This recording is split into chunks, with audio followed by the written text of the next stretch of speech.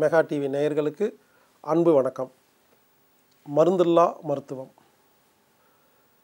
இப்பொழுது நமது உடலுக்கு வரும் பல வியாதிகளுக்கும் மனதில் வரும் பல துன்பங்களுக்கும் காரணம் என்ன அப்படின்னு பார்த்தா, இது நம்ம உடம்புல வர வியாதி இல்லைங்க. நம்ம பயன்படுத்துகிற பொருள் இருக்கு இல்லையா வீட்டில், இந்த பொருள்னால தாங்க அதிக வியாதி வருது. என்ன பொருள்? ஷாம்புலிருந்து, சோப்புலிருந்து, ஃபேஸ் வாஷ்லேருந்து, தரையை கழுவுறது எல்லாமே கெமிக்கலுங்க. இப்படி நாம் என்ன பண்ணுறோம், வீடுகளில் சுமார் 100 விதமான உடம்புக்கு பாதகம் ஏற்படுத்தும் கெமிக்கல்களை பயன்படுத்தி வருகிறோம். இதை நிறுத்தாத வரைக்கும் ஆரோக்கியமெல்லாம் கிடைக்காது. பாத்திரம் கழுவுறோம் இல்லையா, ஒரு லிக்யூடு, அதை கழுவி பாருங்கள். அதுக்கு நீங்கள் கழுவாமையாக சாப்பிட்லாம், நல்லாயிருக்கும். கழுவாமல் சாப்பிட்டா அந்த குப்பை தான் இருக்கும். இது கெமிக்கல், உடம்புக்கு கெடுதல். இப்படி நிறையா பொருள் இருக்குங்க. இப்போ நான் என்ன பண்ண போகிறேன், உங்களுக்கு ஒரு ரகசியம் சொல்லித்தர போகிறேன். அந்த ரகசியத்துக்கு பேர் பயோ என்சைம், தமிழில் நொதித்தல், ஃபெர்மெண்டேஷன். இங்கே பாருங்க, இப்போ நான் சொல்லிக் கொடுக்குற டெக்னிக்கை ஒரே டெக்னிக் கற்றுக்கிட்டிங்கன்னா உங்கள் வீட்டில் பயன்படுத்துகிற 100 பொருள் இருக்கு இல்லையா, அது இனிமேல் கடையில் வாங்க வேண்டாம், நீங்களே தயாரிச்சுக்கலாம். ஆமாங்க, கடையில் விற்கும் ஹேர் வாஷ் முதல் கார் வாஷ் வரை ஒரு 100 பொருள் இருக்கு இல்லைங்களா, எல்லாமே ஒரே பொருள் தான்.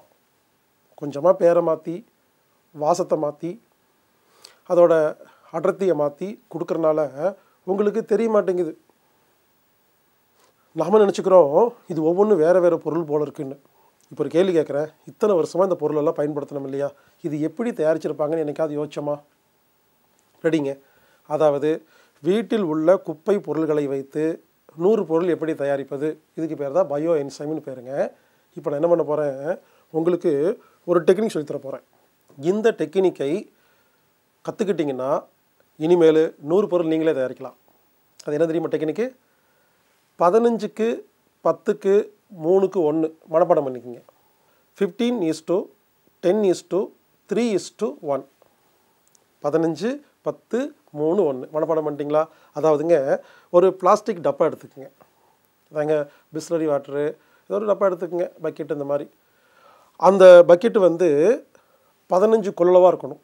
உதாரணத்துக்கு ஒரு 15 லிட்ரு ஒரு பக்கெட் எடுத்துட்டாலோ, இல்லை அந்த பாட்டிலுடைய சைஸு 15ன்னு வச்சுக்கோங்களேன், 10 கொள்ளளவுக்கு சாதாரண தண்ணி ஊற்றணும்.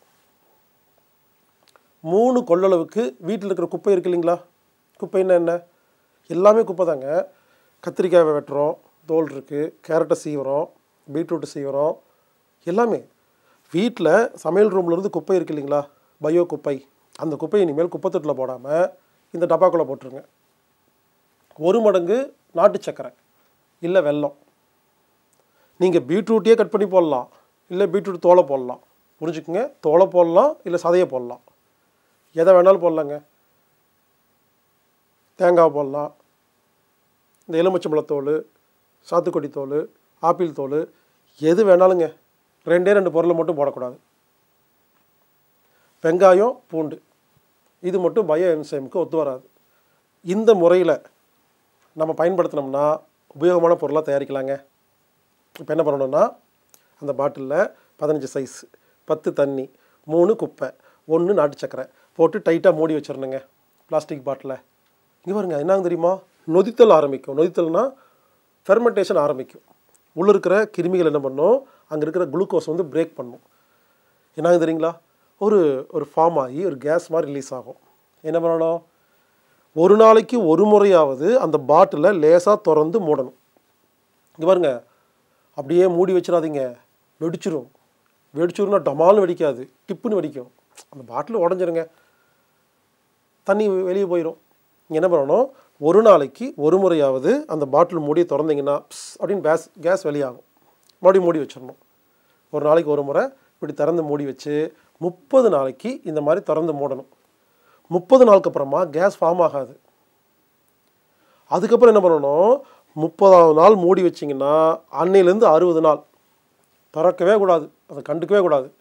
மொத்தம் எவ்வளோ நாள், 90 நாள். முதல் 30 நாள் மூடி திறந்து மூடுறோம், அடுத்த 60 நாள் என்ன பண்ணுறோம், அப்படியே க்ளோஸ் பண்ணி வச்சிடுறோம். 90 நாளுக்கு அப்புறம் அந்த பாட்டில் எடுத்து ஓப்பன் பண்ணிங்கன்னா இதற்கு பெயர் தான் பயோ என்சைம்.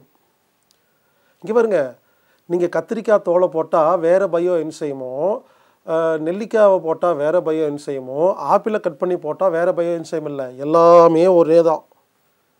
வாஷம் கலர் மட்டும்தான் மாறும், தன்மை ஒன்று தான். இதுதான் முக்கியமான விஷயம். இப்போது கேரட்டு மூலியமாக தயாரிக்கப்பட்ட ஒரு பயோ என்சைம் வேறு வேலையை செய்யும், எலுமிச்சம்பழ தோலால் தயாரிக்கப்பட்ட பயோ என்சைம் வேறு வேலை செய்யும் சொன்னால் நம்பாதீங்க, எல்லாம் ஒன்று தான். பாருங்க, புரிஞ்சுக்குங்க. எந்த குப்பையை போட்டாலும் ஒரு பொருள் தான் கிடைக்கும், அதுக்கு பேர் பயோ என்சைம். இப்போ தயாராகிடுச்சா? இந்த பொருளை வச்சுங்க எவ்வளோ வேலை பண்ணலாம் தெரியுமா? ஒவ்வொன்றா சொல்கிறேன் கேளுங்களேன். அதாவது இந்த மிஷினில், வாஷிங் மிஷினில் பவுட்ரு வாங்குறீங்க இல்லையா, லிக்விட் வாங்குறீங்க இல்லையா, இனிமேல் வாங்க வேண்டாம். இது ஒரு மூடி ஊற்றினா போதும், துணி துவைச்சிடலாம், செலவு மிச்சம். தரையை க்ளீன் பண்ணுறீங்க இல்லையா, பக்கெட்டில் ஒரு பக்கெட் தண்ணிக்கு ஒரு 4 ஸ்பூன் இல்லைன்னா ஒரு 2 மூடி ஊற்றி கலக்கி சுத்தம் பண்ணி பாருங்களேன், க்ளீனாக இருக்கும், செலவு மிச்சம். டாய்லெட்டுங்க, டாய்லெட் க்ளீன் பண்ணுறதுக்கு நீ எந்த பொருளும் வாங்க வேண்டாம், இந்த தண்ணி சும்மா அப்படி ஊற்றி விடுங்க, கரையெல்லாம் சுத்தமாக போயிடும். நீங்கள் ஒரு பாட்டில் வாங்குறதுக்கு 500 ரூபா 1000 ரூபா ஆகும், இது தயாரிக்கிறதுக்கு செலவே இல்லை.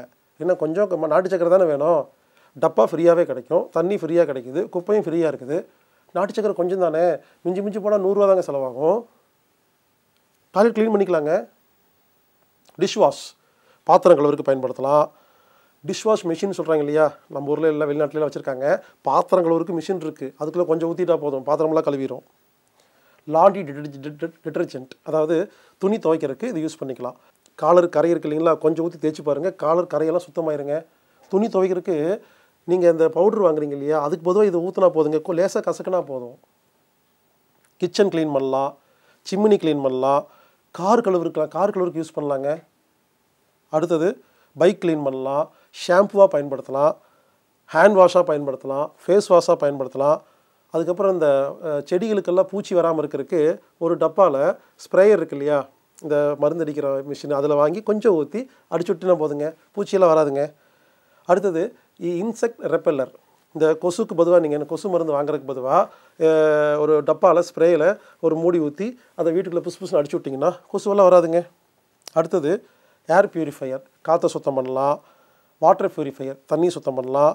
டீஸ்கேலர், ஃப்ரிட்ஜில் டீவாட்டரைசேஷன். அதுக்கப்புறம் ஃபெர்டிலைஸ், அதாவது உரமாக பயன்படுத்தலாம். காம்போசிங் சொல்லுவாங்க, உரமாக பயன்படுத்தலாம். சானிடரி நாப்கின் இருக்கு இல்லைங்களா, பெண்கள் பயன்படுத்துகிற, குழந்தைகள் பயன்படுத்துகிற நாப்கினை இந்த தண்ணியில் முக்கி துவைச்சிட்டோம்னா மீண்டும் மீண்டும் பயன்படுத்தலாம். பெயின் கில்லராக கூட பயன்படுத்தலாம், ரேடியேஷனாக பயன்படுத்தலாம். செல்ஃபோனில் வந்து தொடச்சிட்டிங்கன்னா ரேடியேஷன்லாம் வராது. அதுக்கப்புறம் ரஸ்ட்டு, துரு பிடிச்சதெல்லாம் இதை தொடச்சி பாருங்கள், எல்லாம் காணாமல் போயிடும். அடுத்தது காப்பர் பாட்டில் கழுவுறதுக்கு ரொம்ப அருமையானதுங்க, காப்பர் பாட்டில் பளிச்சுன்னு இருக்குங்க. அதுக்கப்புறம் முக்கியமான விஷயம், ட்ரைனேஜெல்லாம் அடைச்சிருது இல்லைங்களா, ஒரு 2 லிட்டர் தயார் பண்ணி அந்த ட்ரைனேஜில் ஊற்றிட்டு ஒரு பக்கெட் சுடுதண்ணி எடுத்து உள்ளே ஊற்றுங்க. நீங்கள் ஆளெல்லாம் கூப்பிட வேண்டாம், கார்பரேஷனுக்குலாம் ஆளெல்லாம் கூப்பிட வேண்டாம், அவங்க 500 1000 ரூபா கேட்பாங்க. இது ஊற்றுனீங்கன்னா போதும், ட்ரைனேஜ் ஃபுல்லாக, ஒரு அப்பார்ட்மெண்ட் ஃபுல்லாக சரியாயிரும். அடுத்தது வாட்டர் டேங்க் இருக்குங்களா, அதில் கொஞ்சமாக ஊற்றிட்டிங்கன்னா தண்ணி சுத்தமாயிரும். அப்புறம் இந்த பூனை நாயெல்லாம் வளர்த்துறீங்க இல்லையா, அது மேலே புதுசுன்னு அடிச்சிங்கன்னா நாயெல்லாம் வந்து கிருமியெல்லாம் செத்துரும். பூனை நாய்க்கெல்லாம் வந்து நம்ம என்ன பண்ணலான்னா குளிப்பாட்டுறதுக்கு பயன்படுத்தலாம்.